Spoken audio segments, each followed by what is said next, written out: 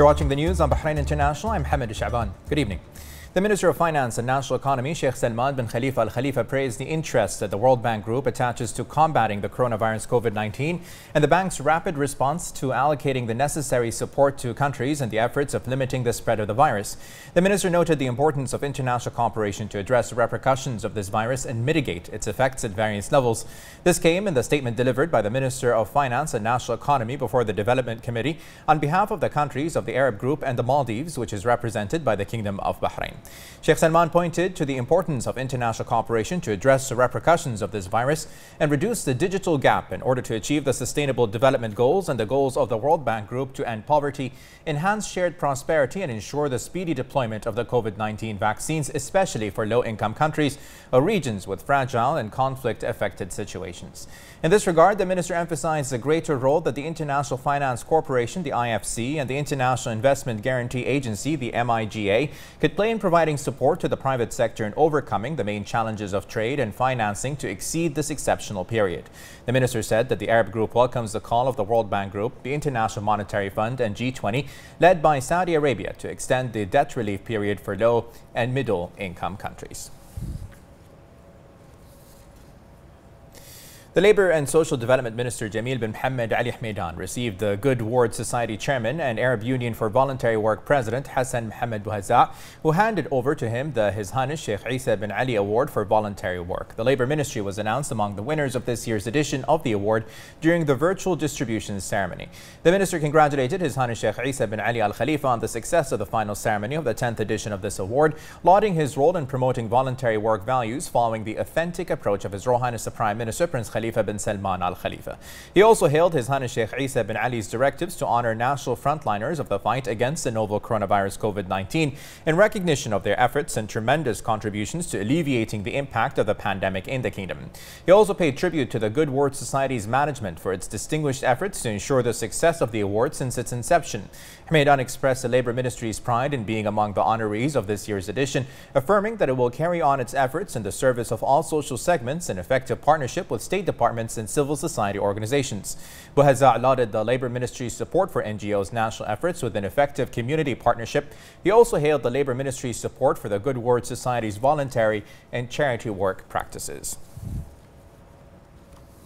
The Minister of Labour and Social Development, Jamil bin Mohammed Ali Hamdan, affirmed Bahrain's keenness under the leadership of His Majesty King Hamad bin Isa Al Khalifa and the support of His Royal Highness the Prime Minister Prince Khalifa bin Salman Al Khalifa and the Crown Prince, Deputy Supreme Commander and First Deputy Prime Minister His Royal Highness Prince Salman bin Hamad Al Khalifa to support citizens and boost their productivity by providing 15 indirect support programs and raising the overall annual subsidies. He added that the Ministry of Labour and Social Development is also working on motivating the youth to engage in the field of entrepreneurship, as this approach has proven the feasibility of the kingdom's initiatives to tackle unemployment and ensure the ability of the labour market to generate more employment opportunities. The minister pointed out 15 indirect programs, including educational, health, electricity and water services, foodstuff, social insurance, a monthly salary support for Bahraini employees in the private sector when recruited through the National Employment Program, housing, oil byproducts and care for the elderly.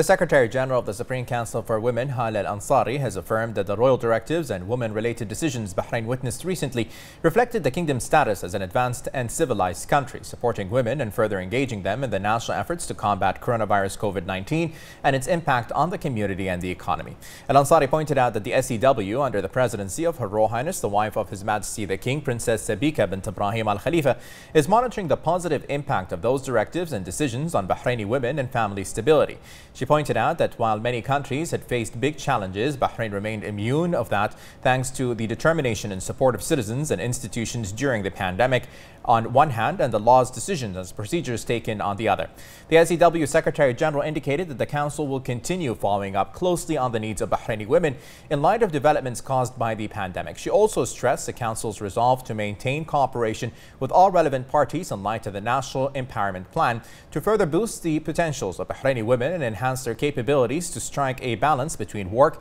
and family demands in order to further promote family stability and boost welfare. Bahrain has witnessed the issuance of quality decisions decisions that support gender balance while taking into account the situation of women in light of the new conditions caused by the pandemic. This has positively reflected on the sustainability of women's performance of their family and professional responsibilities, facilitating their access to health services, enhancing their psychological stability and coexistence with the new situation, and maintaining family and social stability.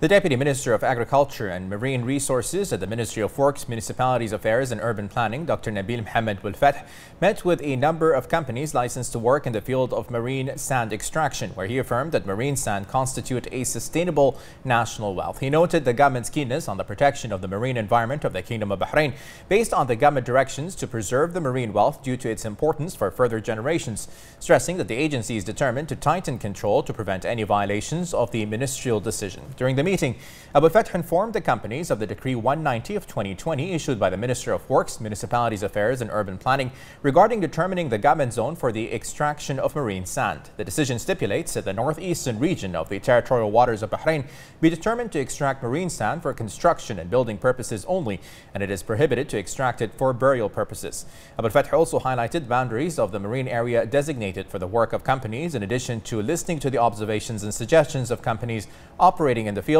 which enhances the partnership and coordination between the two sides. The Director General of the General Department of Investigation and Forensic Evidence stated that in the framework of following up the implementations of the decision issued by the Coordination Committee to prevent the spread of the coronavirus in coordination with the Ministry of Health, took legal measures and closed a number of tourist restaurants and cafes in the capital governorate after they committed a number of violations. He affirmed the continuation of field campaigns to ensure that the required precautionary measures are taken and that everyone is adhering to the decisions of the Coordination Committee to combat the spread of the virus. The head of registration and licensing of the Coast Guard has met with the Director of Ports and Maritime Affairs at the Ministry of Transportation and Communication. The meeting reviewed mechanisms to transfer the tasks of licensing small boats from the Interior Minister to the Ministry of Transportation and Communication as per Decree Law 32 of 2020. It was agreed that a final plan and time frame be set for the tasks transferring, in which the Ministry of Transportation and Communication will start receiving applicants from November the 1st.